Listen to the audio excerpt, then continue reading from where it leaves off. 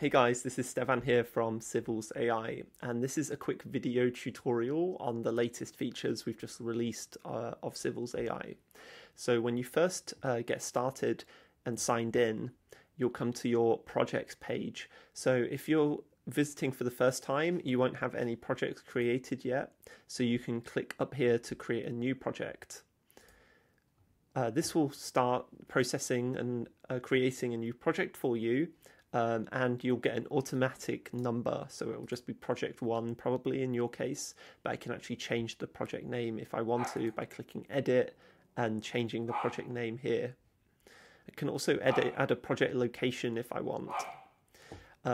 The way you get started with Civils.ai is you need to upload some documents. So here I can drag and drop different document types. So this is a design report. This would be a report containing lots of words or tables of information. CAD drawing, this would be a blueprint or a drawing. You can upload a bunch of different drawings at the same time, and we will extract information from each drawing. And also geotechnical reports. So if you have some borehole logs or geotechnical information, you can drag and drop this here to read out key information. So basically I'm just going to show you how to get started with this design report. So let's say I've got a dummy report here which I want to upload. I can drag and drop this file, or I can drag and drop multiple files into here.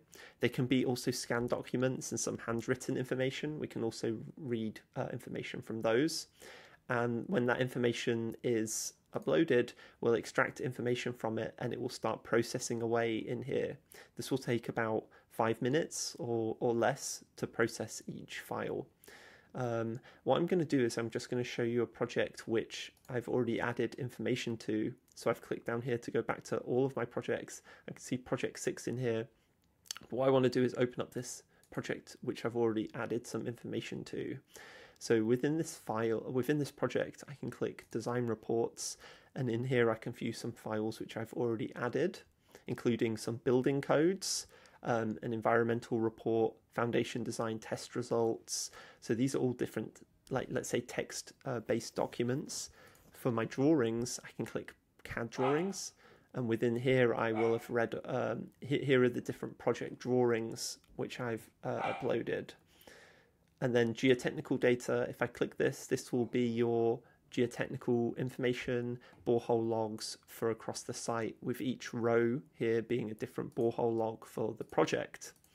So what I want to do here is I want to actually go back to project and I want to start searching for some information. So let's say I've got thousands of documents in here and I want to try and cut through to find some quick answers from all the project files. So what I could actually do is I could search for a drawing to start with. So I could search for something like size of drainage culvert, and I can hit search, and this is going to read through all the project documents at the moment, and we're hopefully going to find the drawing file in here for the drainage culvert. So here you can see it started to read out some information, and this will take a few seconds for it to generate the answer. At the same time, it will also open up the reference which has been used in order to create this answer. So here it's found the drawing for the drainage sewer tunnel culvert, which is 2.4 meters. It's also read off other dimensions from that drawing, some of the key dimensions. So the idea here is this is the drawing, and I can then verify and cross-check this information. We also find other references, so you could think of this as like a Control F feature for all the project documents. So we not only search the drawings, so there could be other related drawings in here besides this one that's been pulled back with the answer. So I also get other related search results down here, alongside different project reports, and I can filter those by clicking CAD or by clicking reports.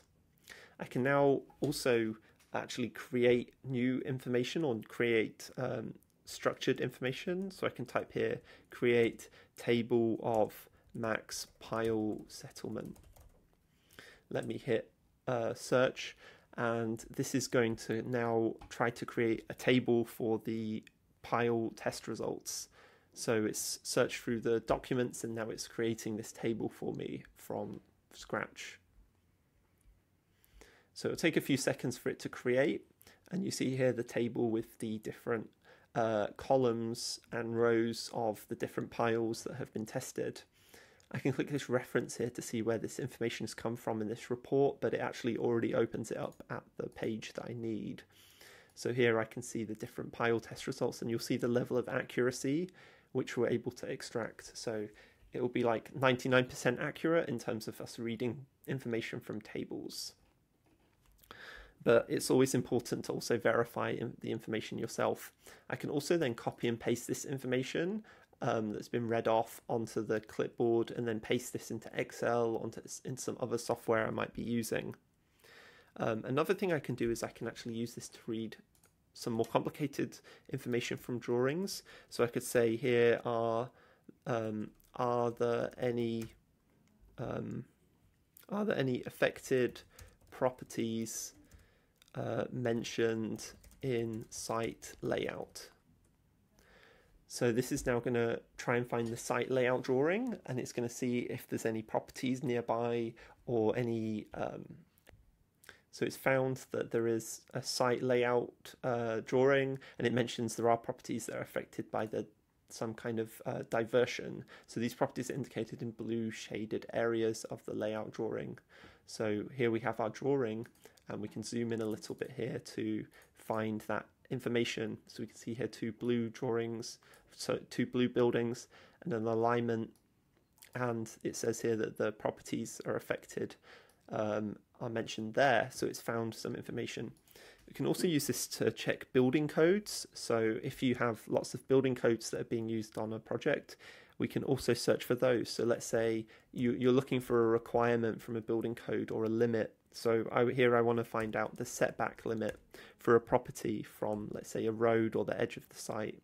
So I can say, what is setback for a 4-story building? So I can search for this requirement. And sometimes you need to do a bit of prompt engineering, so you need to rewrite this prompt a little bit that I just wrote. So setback requirement, the setback for a 4-story building. Sometimes you need to try a few different prompts to get exactly what you need.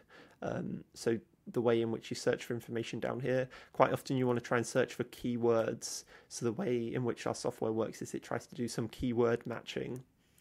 So here it's found, for a 4-story building, the setback requirements are as follows: setback from the neighbour of 3.75 meters, setback from the road of 0 meters. So this is straight from the building codes. So let me have a look here at where that's actually come from. You can see a diagram here, and also the table which shows you exactly where this has come from. So ground floor plus 4 levels is 3.75 meters setback. So this is an idea of how our search tool works. I can also share this with other people. So I can share this project with other people in the team by clicking share with my team down here. And this will actually share that project with others. So if I'm working in a company and I want to share that project with others in my team, I can do so with this share feature. This obviously keeps the data private and still within your company, but this allows you to share it with your colleagues who are on the same account.